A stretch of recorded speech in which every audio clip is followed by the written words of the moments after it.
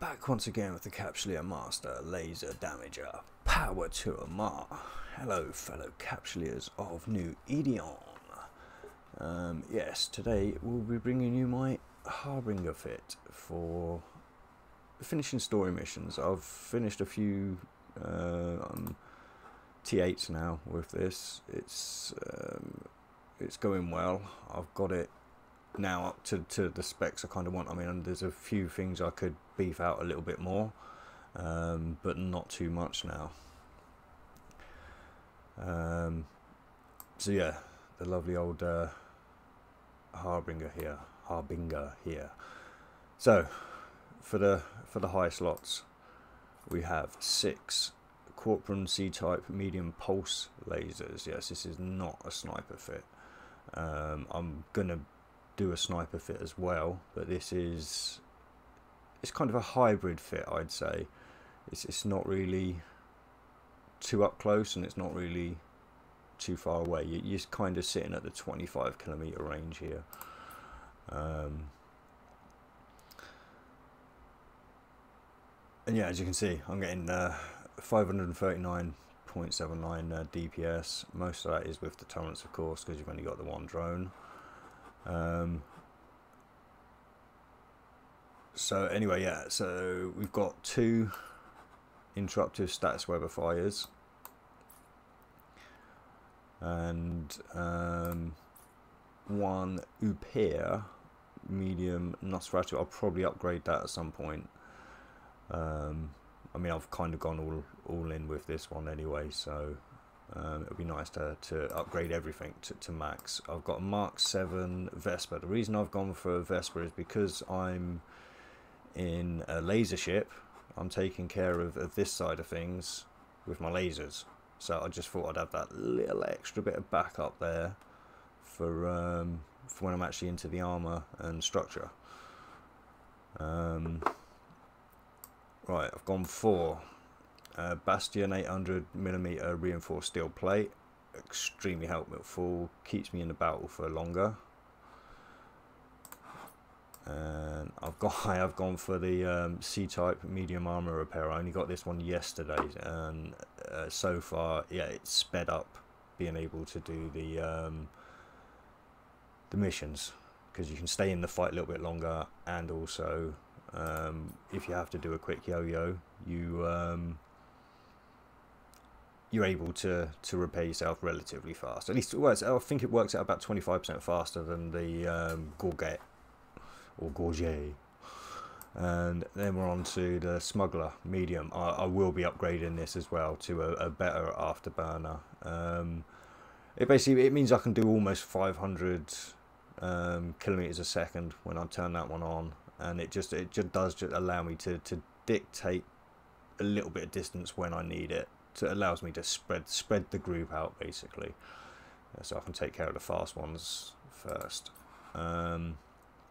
And yeah, seeing as you can't double up now on these, I've gone for the Pilfer, which again I will upgrade to maximum at some point.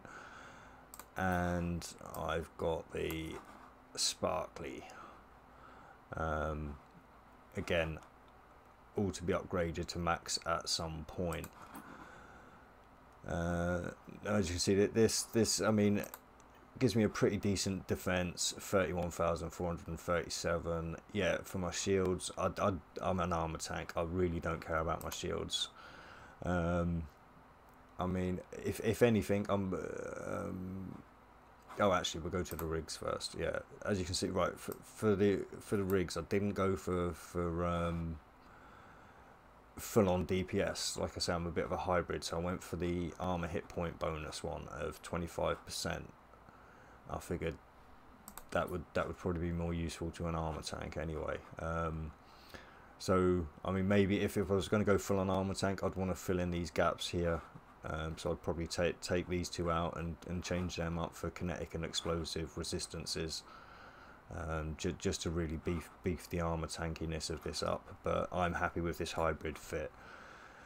So we'll go to capacitor now. As you can see, with the Nosferatu, we know, right, yeah, actually let's take the Nosferatu offline for a minute so you can see the true stats of this thing. Sorry, when you got with the capacitor, as you can see, it's not stable. 19 minutes still though, so it's pretty decent.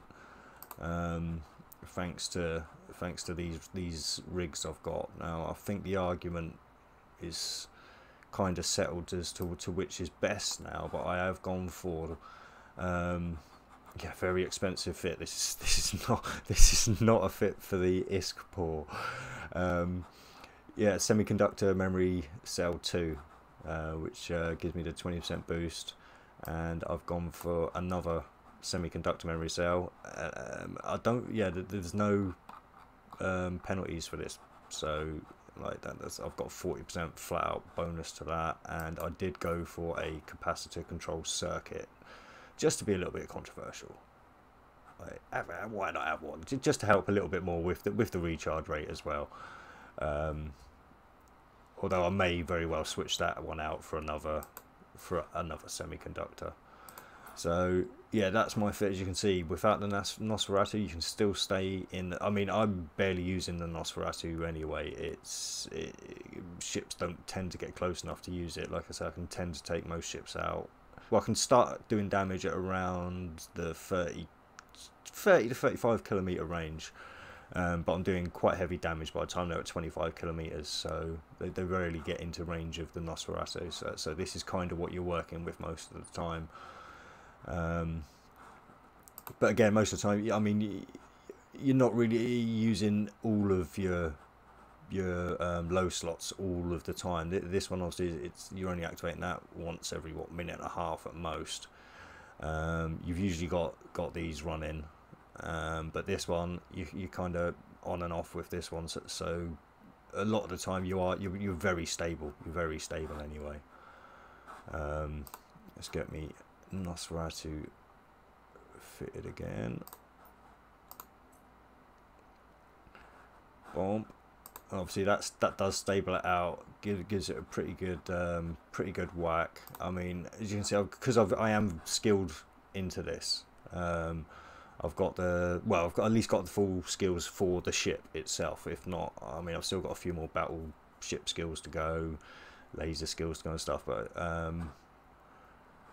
as you can see, so without the afterburner, I'm doing 226.25. Like I say, with the afterburner, I'm close to 500. So it's not a speed tank, but it's speedy enough, which is surprising in a Harbinger. But as for skills, let's right. Obviously, at the moment, I'm trying to skill into the prophecy, so I am actually going for drone at the moment, but as you can see for my lasers, I am medium laser operation 5, advanced medium laser operation 5, medium laser upgrade 5, medium laser upgrade 3. This is what I'll be working on after my drones, more than likely. But then we go to, obviously, yeah, engineering. I know it's quite easy to overlook engineering, but I mean, and obviously you can see I could still do some work to that and make that capacitor very much more stable. I mean, definitely getting that one up to 4. Oh no, I can't check the time because of the queue.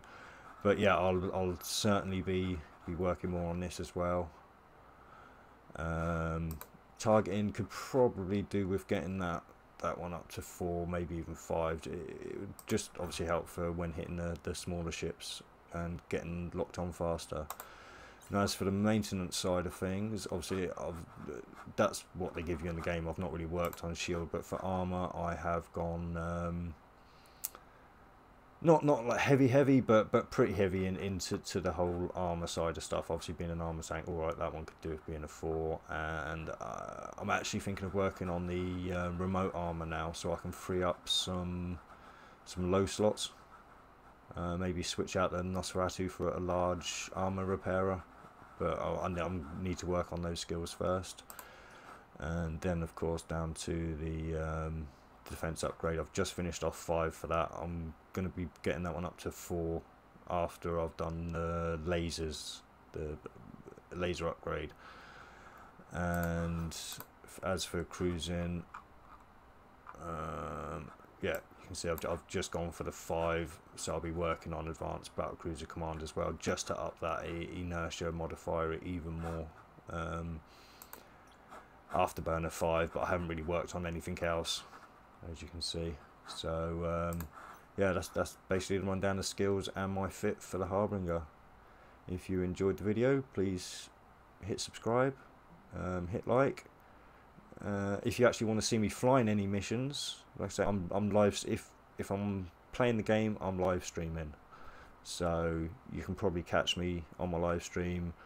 I mean, if I get enough people commenting and asking to actually for me to just do a specific video on the gameplay of the story missions with this fit, then put some comments in, and if I get enough demand, I will actually record a video of me doing a full mission, T8. I won't wimp out on you like most Eve content creators do.